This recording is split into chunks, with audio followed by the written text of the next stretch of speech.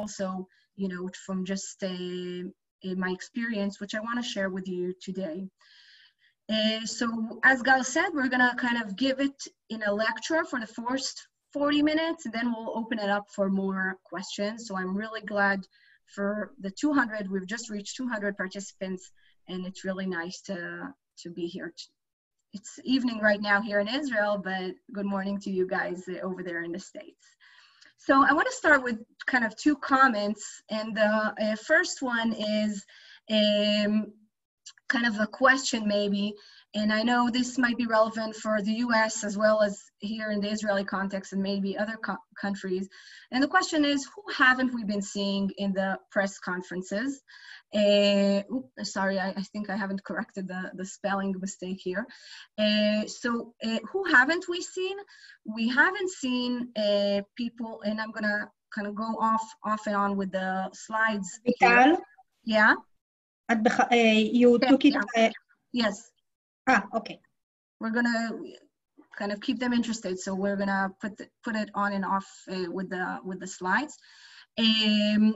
So who haven't we seen in the press conferences? We haven't seen, at least not in Israel, and I'm pretty sure not in the US, we haven't seen those who are in charge of the psychological welfare of the people who we're trying to help. Someone from, the Ministry of Welfare, someone from the psychological services. This is a real issue all over the world, and I watch the news every night here, at least in Israel, and they have these experts coming in to talk about physical health and epidemic and the pandemic and everything, and they talk about the coronavirus and they talk about the financial aspects, but we almost hear nothing about the psychological aspects, the aspect of well-being. And I really think that that is something that it's a problem, because this problem is not just a problem of physical health, and it's not just a financial issue.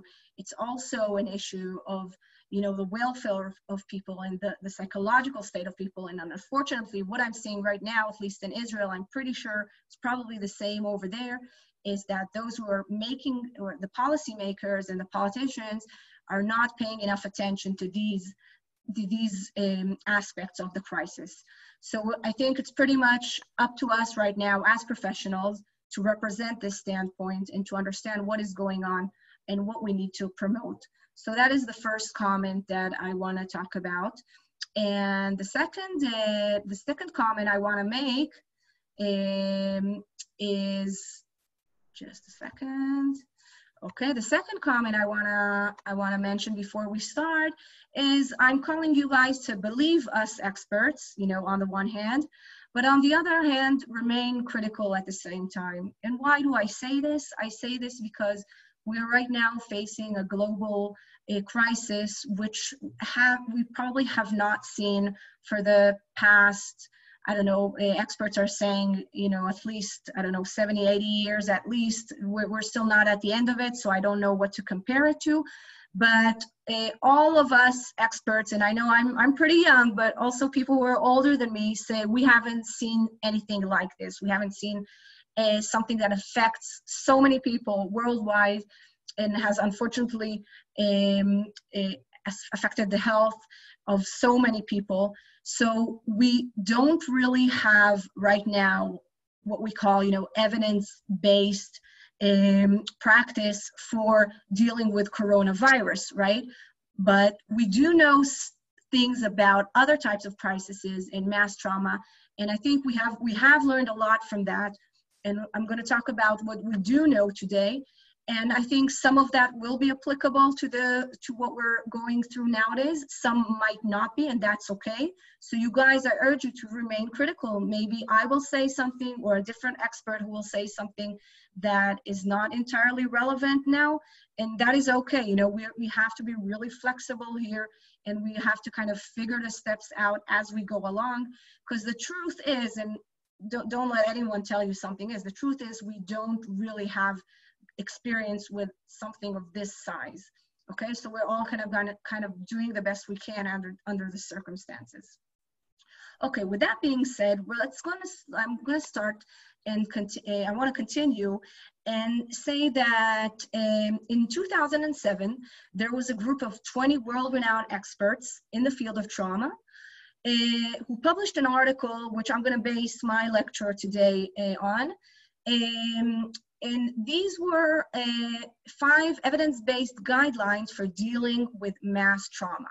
Now, this is the article, this is how it looks like, okay? Stephen Hopful was their lead author, and we have 19 more experts with him.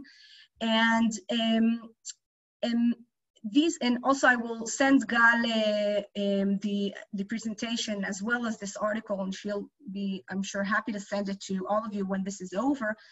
Now, what Hopful and his associates did was say, you know, when we're talking about situations of like disasters and situations of mass trauma, we don't really have, the experts agree, we don't really have a good, solid, evidence-based guidelines for dealing, because, you know, the nature of these situations is that you don't start an RCT, you don't start a randomized controlled trial right after you had a big natural disaster, right, and try to test out interventions and understand what works and what doesn't work. So when they say evidence-based, we're talking about evidence-based that is known to us from other types of traumas, other types of situations, okay? And what they did was say, okay, we don't really have good RCTs regarding mass trauma, but we do have knowledge from other types of trauma. We know from ex-POWs, we know from people who have gone through domestic violence, usually women. We know from a lot about children undergoing childhood abuse and neglect.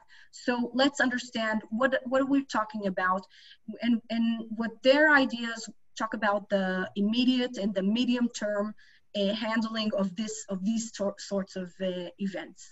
So we're going to talk today about these 5 essential elements that they're suggesting. I'm sure some will be known to you guys as professionals, and some I hope will kind of add to your knowledge after today. So the first principle I want to mention today is promote a sense of safety. That's our first mission as professionals when we're talking about this sort of crisis, is kind of trying to reestablish people's sense of safety. Now, this is very difficult right now because we're dealing with something which is totally invisible, right? And we don't know, at least for the human eye, and we don't know much about. And we all know as professionals that what is happening right now is that this situation, and I'm going to stop the presentation for a second. What is happening right now is that this situation is creating a threat on what Janet Blumen calls our basic assumptions, right? Those basic assumptions that go with us from the day we were born, that protect us. These are not logical or rational assumptions, but these are assumptions that go with us and protect us from day one, probably, or from the day we start making sense of this world. And we're talking about these ideas of thinking about the world as benevolent, thinking about the self as capable, thinking about the world as a world which is meaningful, in the sense that we kind of have these ideas where good things happen to good people, bad things happen to bad people, and bad things happen to good people only when they weren't when they did something wrong or they didn't take care. Now, we all know that's obviously not true, right? But it's not, we have to understand this is not something that is logical. It's these assumptions that guide us through life and allow us to function properly, even in the face of difficulties in day-to-day hassles. But what happens in traumatic situations, is that, we're going to go back to this for a second. Here it is that what Janet Blumen calls the shattering of these basic assumptions, and this idea that we were walking around feeling, you know, it's not going to happen to me, and suddenly it's gone. And the idea is, and suddenly the world seems very, very scary. And this feeling is also, I was reading this interview a few days ago, and this with one of actually a US expert, and he was talking about the fact that this situation that we're into is a situation where people are actually going through grief. We're grieving our old lives, we're grieving the things we cannot do anymore, and we're also, I think, grieving the loss of these assumptions that have helped us throughout life and have kind of had this protective shield around us. Okay, a lot of you guys who are working with trauma, you know what I'm talking about. Okay, we know this. What happens with this protective shield is hurt is that people usually, you know, we know these responses of the freeze, fight or flight. That's what we're driven into automatically, and this kind of raised anxiety, that's something that we all know helps us in terms of survival, because if I'm in a jungle right now and a tiger is coming towards me, I really want to, you know, fly out of there, run out of there. But now in this sort of crisis, you know, our internal systems weren't probably built for a situation like this, where we have to kind of stay at home. We keep feeling very alert. We keep feeling not safe. And when this goes on for a long time, if we're talking about our clients, the people we're trying to help, this goes on for a long time, we know this may be problematic in terms of developing PTSD, developing other problematic symptoms. So we really need to think about how to help people feel safe again, how to kind of recreate this protective shield. So let's talk about that, because it's not that easy. It's not that easy doing it right now. And I think, unfortunately, the media isn't helping us that much also, because they keep, you know, playing these interviews and keep bringing on people who kind of scare the public. And it's really hard to maintain this sense of safety. So I think we need to think about how to help people, first of all, reduce, obviously, the amount of media that they're watching, because that is probably not gonna, you know, watching the news again and again is not gonna promote a sense of safety. It's gonna do the opposite. And we also need to understand that as the media has exactly the opposite motivation compared to us as professionals. They want us to be actually more anxious, because when we're anxious, rating goes up, we watch more news, et cetera, okay? So we need to think about the media. We need to think about the people the talks that people are talking amongst themselves are not necessarily helping to promote the sense of safety, because people are spreading fake news, people are kind of maybe hysterical, maybe panicking, maybe telling other people things that are wrong. So just telling people, you know, talk to each other is not necessarily going to help them. We kind of need to think about what are people talking about? Are we helping? What messages are we bringing across to the people? Because these conversations are not going to necessarily promote a sense of safety if we're not getting involved in there. We also need to think about people who right now their loved ones are in the hospitals or in other situations, how to get them the information. People need the information, need to understand what's going on with their loved ones. It's not so easy. It should be easy in these days, right? When we have the internet and we have a Wi-Fi everywhere, but sometimes it's not that easy, and we need to think about that as professionals. So that's the first principle we talk about. I think that's obvious. That's pretty obvious for most of us. Let's go on to the second principle, which is to promote calming. Now, what is going on right now? We all, I think everyone with us at this talk as professionals understand that the anxiety levels that are going up right now for all of us probably, and our clients as well, this is we all know it's a normal reaction to an abnormal situation, right? Our bodies were built this way, our systems were built this way, but for talking about a long period of time, and I don't know about you guys, but I think you kind of are a bit after what's going on here in Israel. I haven't left the house for 30 days now, just outside of throwing the trash.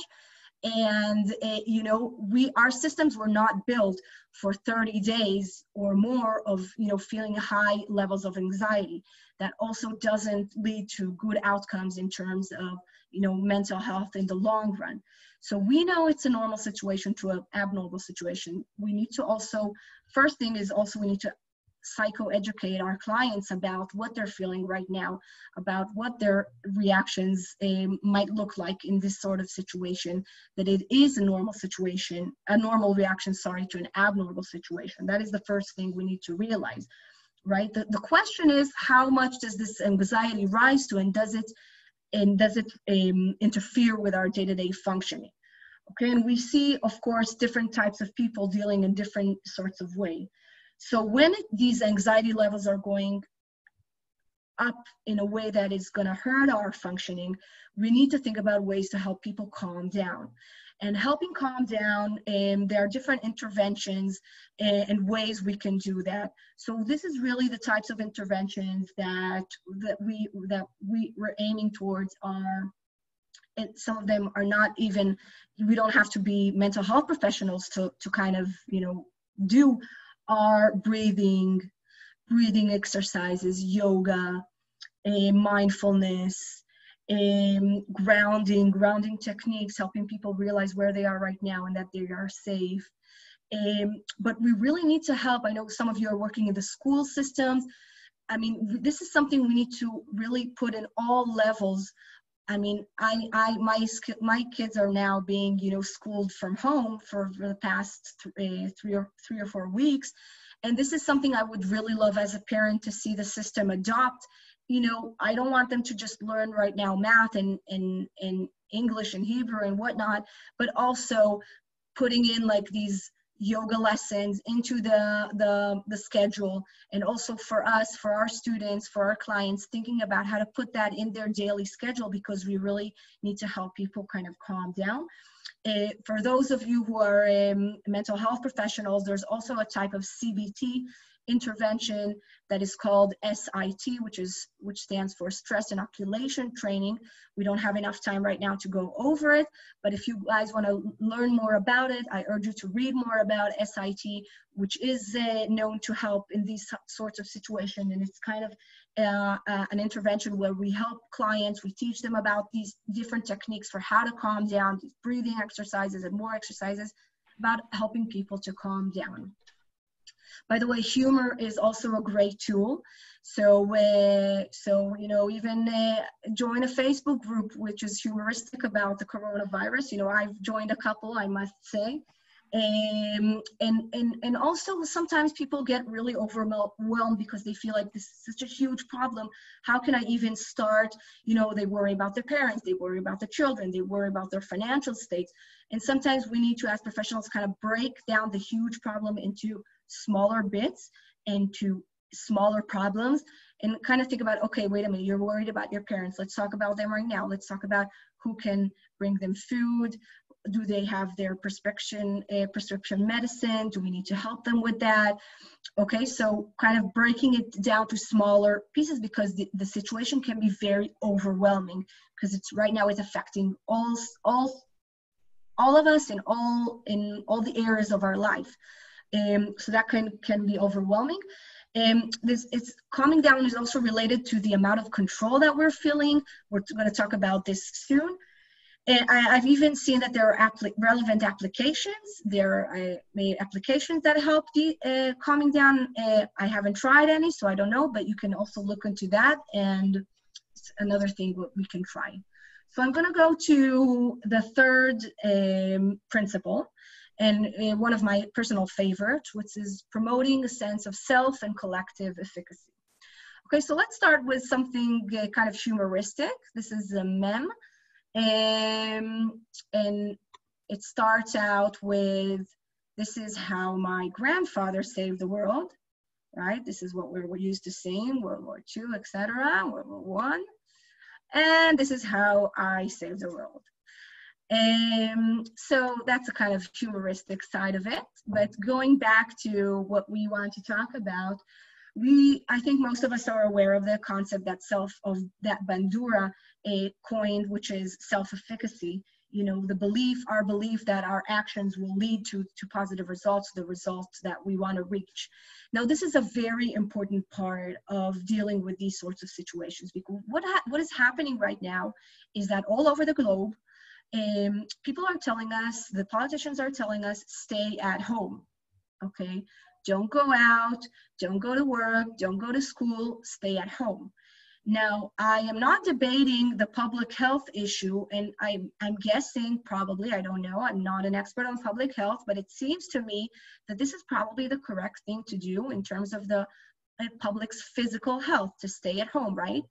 But let's talk for a second about, not about the physical health, but let's talk about the psychological aspects of telling people, don't go to work, don't go anywhere, stay at home, and don't do anything. This is very problematic, because if we're taking, people already feel that their sense of control is being taken from them. They can't control the things that they used to control in their day-to-day lives. We're taking that away from them. We need to give them something back. We need to really think about what they can do in this sort of situation, and not just what they cannot do. The politicians, the policymakers, they keep saying again and again what you cannot do. And that is fine. I understand that they're trying to promote their agenda, but we really need to promote our agenda as mental health professionals and think about what they can do. Now, people can, even under the certain situations and under the limitations we're all under, can still do a lot of things. Okay, let's talk about the elderly. For example, we're all worried about the people who are elderly, who are probably more, we see that they are, they get sicker, and they're more prone to physical complication with this virus. So we're telling them stay at home.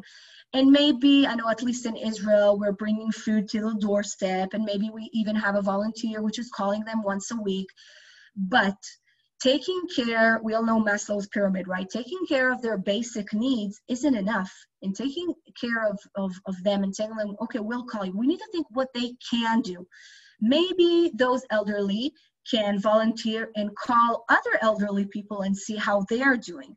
Okay, maybe the at-risk youth that we're used to helping in our day-to-day routine, and maybe instead of just us calling them, asking how you are, maybe we can help them volunteer in these days, volunteer in calling each other, maybe create a buddy system where two people have to take care of each other. And then they have to call us and kind of let us know what is happening, but not with them, but with their buddy. Okay, so we have to give people what to do, things to do, to kind of help them maintain their sense of self-efficacy. And obviously the sense of collective efficacy is also related. Okay, the idea that the actions of our community will also bring positive results. These two are connected together. And when we're talking about community, it can be our geographic community where we live, or it can be a different kind of community that we're now being, for example, if we're talking about parents for children who have some sort of disability, maybe we can create a Facebook group, for example, for those parents, and think about volunteering and how we're going to help each other. So what can people do? And let me tell you, I've worked with adolescent at-risk girls for 11 years in a specific program in which we've trained these adolescents to become mentors and to help other at-risk girls. Now, these adolescent girls came from very, very difficult backgrounds, from traumatic situations, undergoing abuse and neglect, poverty, and you will not believe the incredible things that they did as mentors. And I know this principle works because I've seen it work for over a decade, not just with disasters, obviously, but for other types of trauma. And if you give, it's so unbelievably helpful for people to help them, to give them something they can hold on to and not just be victims of the situations, which we kind of, I think, all feel right now. And it's a joint reality for all of us in this situation, but have something they can do, have a reason to get up in the morning. Okay, and I think we need to think more and more about that direction as professionals. this is really the time. I'm going to talk about practices that are usually related to what we call community social work. But right now, we all need to pitch in, and that means, setting up different, different councils, different boards, different groups of volunteers. We need kind of set up these groups, or WhatsApp groups, or Facebook groups, or whatever you guys are, whatever technological tool you will be using to kind of help people get together, think about ideas, and do things for other people. It will be very helpful, not only for the people that they will help, but also from themselves. But I want to also stress two things when I talk about this. And what I want to stress is that I've purposely stopped the presentation, is that giving people what to do isn't enough. We need to remember two very important things. One is we need to give people the skills to do it. So not just tell them, okay, go ahead and call someone, but and see how they're doing. If they don't have the skills, they haven't undergone some kind of training, that's probably not going to help their feeling of self-efficacy, because the conversation they're going to do probably not going to be the same, probably not going to be maybe helpful, or doesn't feel that they're doing the right thing. So we need to give skills. Okay, so if we're, for example, let me give an example. If we're bringing together a group of 30 volunteers, so maybe we'll tell them, this is we have 3 parts of this volunteering. The first part is kind of getting to know each other. The second part, we're going to do training, including simulations of telephone calls with the elderly. And then the third part of volunteering is going to do the actual volunteering, and then, kind of giving them ongoing supervision and help. Okay, so we need to give people the skills, not just leave them with the things that they need to do. And the other thing I want to really stress is that, and this is what Hopful and his associates write in their article, is that empowerment with no resources doesn't reach its goals. So we cannot just empower people and tell them, giving them these messages that it'll be okay and don't worry about it, you guys are strong. No, we need resources. And this is, I think, the governments are really worldwide are trying to deal with this issue, and we need financial assistance, right? We need to understand what people will get from the government, from the state, the federal level, the state level, but also give them resources to help. Okay, sometimes you need to help them with a license for Zoom to have a proper Zoom meeting and not one that ends after 40 minutes. Okay, so give them resources. And I really want to add things that what I've seen, I've read. Some of you joining in have written to us where you work, and I know that some of you are probably more used to one-on-one practice, or maybe more clinical practice in your daily routines. Now, let me say, I appreciate that. I think that's very highly important. You guys are highly skilled. But actually what the world needs from us right now, what our clients need from us right now, is more community work. And I'll try to put it down even statistically.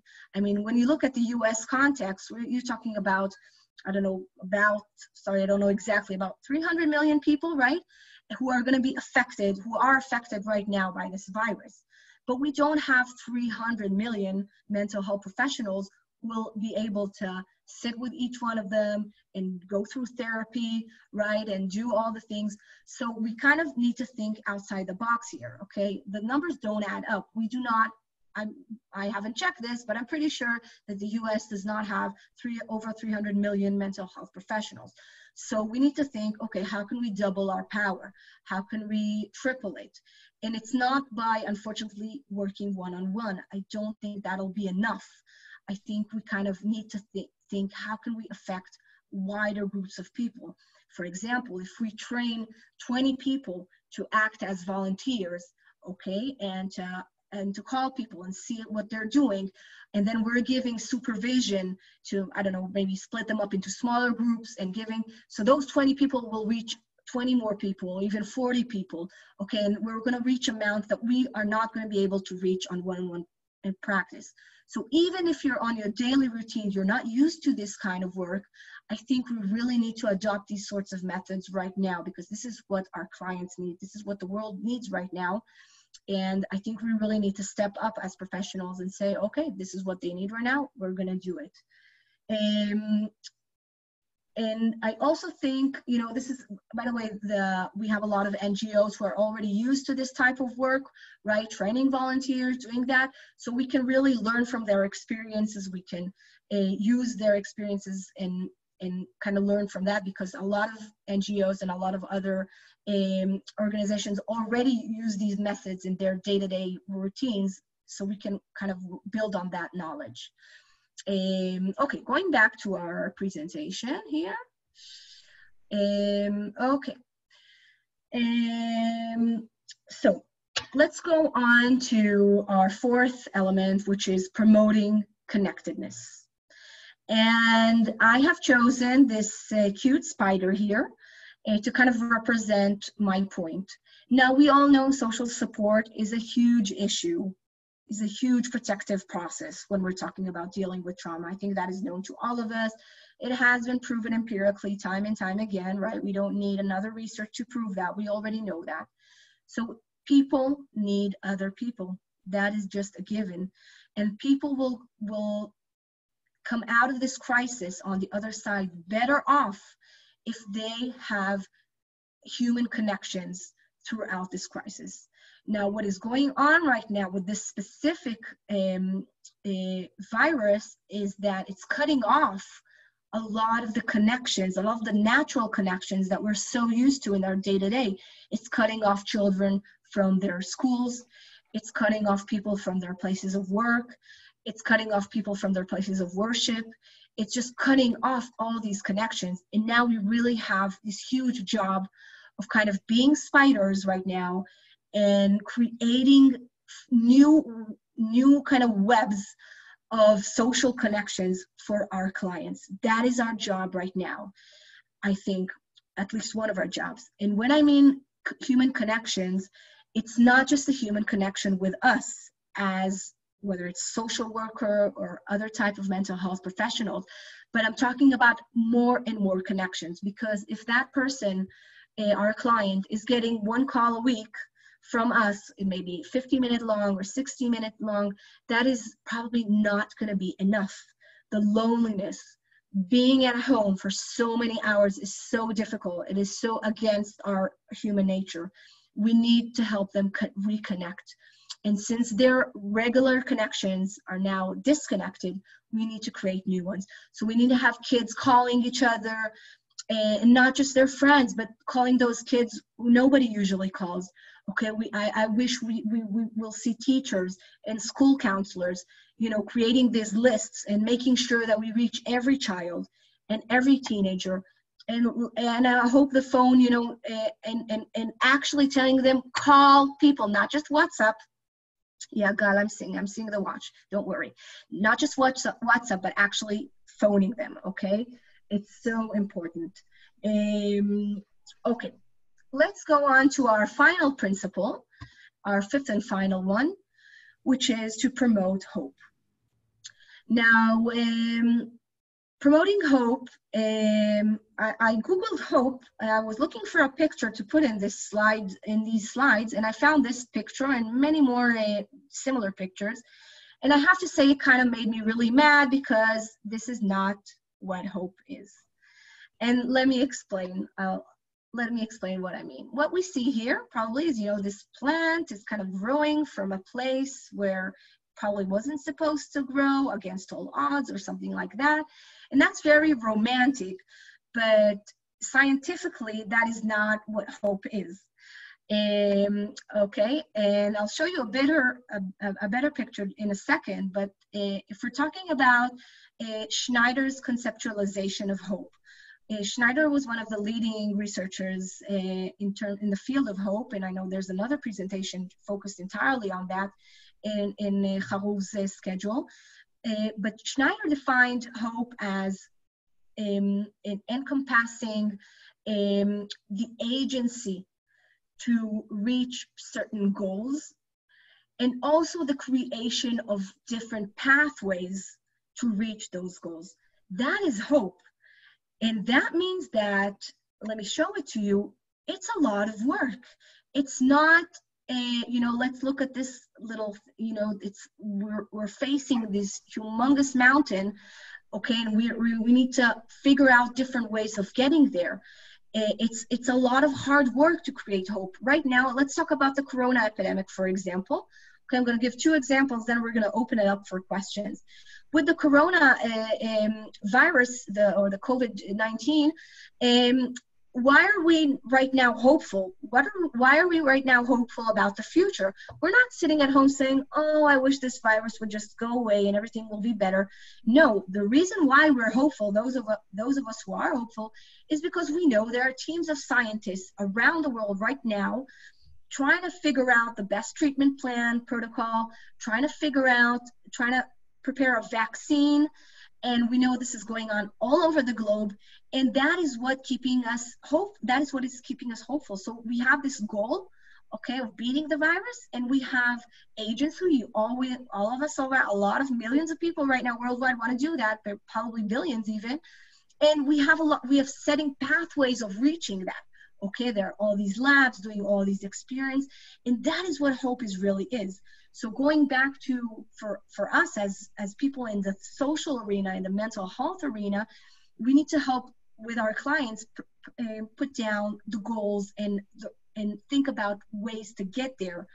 Okay, so if, for example, if someone really wants to study social work, but doesn't have the grade point average to get there, so what I would advise her is, maybe you need to kind of think about ways to better your grade point average, maybe go and kind of get some hands-on experience as a volunteer that maybe help you.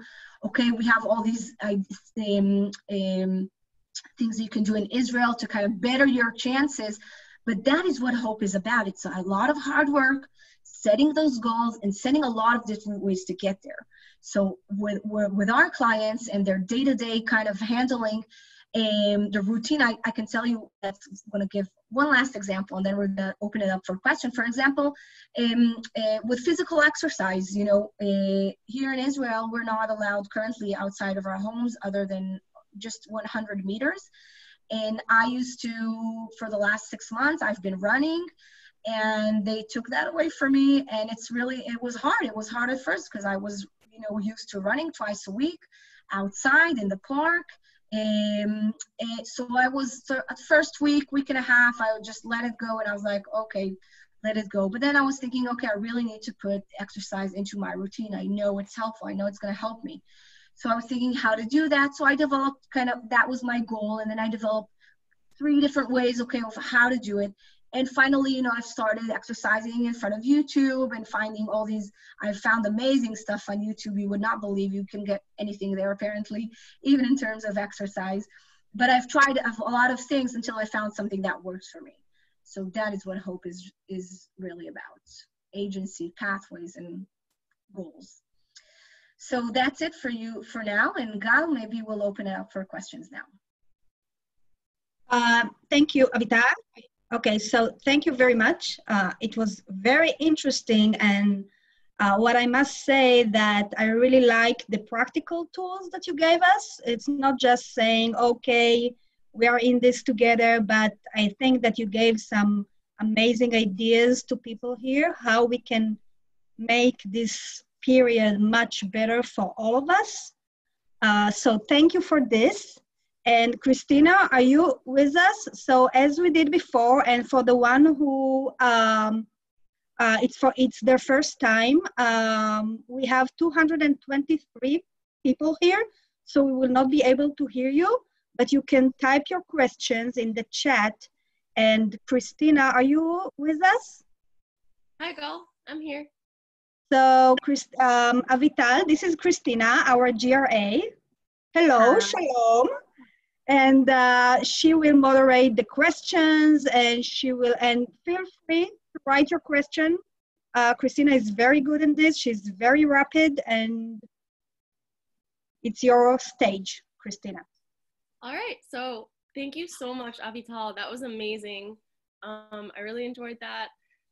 We have 2 questions already. The first one is, how can social work use the disaster preparedness, psychological first aid, and other first responders models to create best practices that we can adapt to the pandemic situation with social distancing, etc.?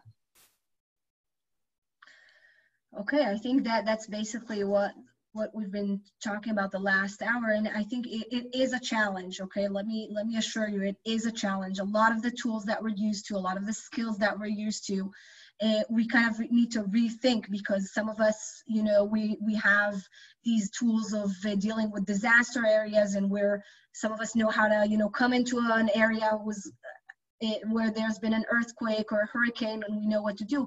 But here we have with the social distancing, this is a really, really difficult issue. So I hope that in the past hour, these elements that we've talked about, I do hope that they will help you out kind of figuring it out, because we need to help people maintain the guidelines, maintain the social distancing, but create kind of bridges that will overpass, you know, and I think it is possible these days. It is possible with the telephone and the internet and Zoom and Skype and all these things that we have. You know, people are doing very creative things. You know, I can tell you something. My students, my social work students who I teach, they've been home for the past month now. Okay, and morale, I think, was kind of going low, and just studying at home, it's not that much fun. I think it's more fun coming to the, you know, to the university or to the college and meeting your friends. So I mean, all of us professors, we made them this really kind of nice video clip that we sent them, where it was for the holiday from us. It was something that they saw that we invested a lot of time into, and they were really appreciative of that. And I'm just giving it as an idea of something different. And I want to give another idea, is that we really need to think outside of the box, I think, with this epidemic. And not just think outside of the box, but I want to say one more thing which might help you guys. I know this tip has been helpful in kind of things that we've done in Israel, is that us as professionals, we usually have pretty strict ideas of what is considered therapy or what is considered therapeutic, right? We're kind of real strict on, you know, setting and, you know, all that, what we do, what we do not do as part of therapy. What I really need to, what I want to urge you guys is kind of, we need to stretch our idea of what is therapy and what is therapeutic right now. Because just talking with someone for 50 minutes or 60 minutes will not necessarily be what is most helpful right now. So if I was asked, you know, by a social worker who's people who are dealing with mental health issues, who are in the community, okay, not hospitalized, they're being rehabilitated in the community, they're stabilized, but, you know, we need to help them right now. So I was telling her, maybe even do like a cooking session, like they like to cook. You can be in your kitchen, they can be in theirs. Let's, you know, cook together. And in a normal situation, maybe cooking together wouldn't be something appropriate, something that we do. This is something you need to, you know, take to your organizations, take to your supervisors, and kind of be more flexible, less strict, and stretch out the idea of what is therapeutic. People will need really basic things from us, and I think we need to give them that. I'm not sure they need from us, you know, going back to their pasts and all that right now. You know, they need to kind of make it through the day. And we need to do whatever we can do to help them kind of make it through the day, even if we normally would not do that in a normal therapeutic relationship. So Christina, maybe another question? Thank you, Avital. Also, Jordan said that they appreciate your go-getter Israeli spirit. So I just wanted to let you know. Thank you. And another participant said, I really like the way you considered the many layers we must consider which each of the topics you presented, giving us increased ideas and reminders our jobs aren't a one-stop shop. Thank you so much. Thank you for that feedback. Of course. Another question we have, could you cite the evidence-based research you discussed at the beginning? Okay, what I'm gonna do is I'm gonna send Gal the article by Hobful and his associates, and you guys are welcome to read it. All the 5 principles that I've talked about today aren't my ideas. They are their ideas, and these are all evidence-based. All the 5 principles that we've talked about today, so I just kind of brought it to you, but we have 20 experts in the field of trauma who have signed their names on these 5 principles. So these are all evidence-based guidelines, and I'll send the article to you, and you guys are welcome to quote it and go back to your organization services, pass it on, because I think this is such a great set of tools, and quite simple even, I think, that will really help a lot of people. That's what I feel, hopefully. Thank you. The next question is, for those who are not in the first or second wave who get to go back to work, how should they keep their hope alive? Okay. Yeah, I know for a lot of us, and I can totally relate on a personal level as well, we're kind of looking into the future and saying, okay, when will this end? When can I go back to work? When can I go back to the daily routine? And right now, I don't know about the US, I'm pretty sure it's the same over there. I've been following also, and also here in Israel, the policymakers do not have clear answers for us. They don't really know. And why they don't know is that they want to understand how this thing progresses, and what is going on. They really need to slow it down. And you guys all know probably the ideas behind the social distancing and everything. And they don't have answers because they don't really know. We have a few countries in Europe who have started to kind of let the public do some of the things, okay, but that's on a very small scale. The good news is for you guys in the US is that in Europe, they're ahead of you guys. So all of us are gonna see what's going on in Denmark and in Germany, who have already started, in Spain have already started certain steps, and that is helpful, I think, knowing that countries have already started kind of going back, not to regular life, but to a more regular routine. But going back to the question I was asked, I take my students once a year to watch, to observe an NA meeting. And they have a great saying, they have, about letting, I don't remember it right now, but about letting go with the things that I cannot control, and thinking about the things that I cannot control, and thinking about just for today. They will always say, I am clean for these many days, weeks, months, years, just for today.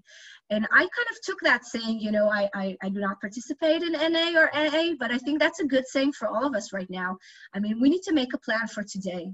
We need to make a plan for tomorrow. Don't think 2 months ahead. Don't think 2 weeks ahead. It's not helpful right now.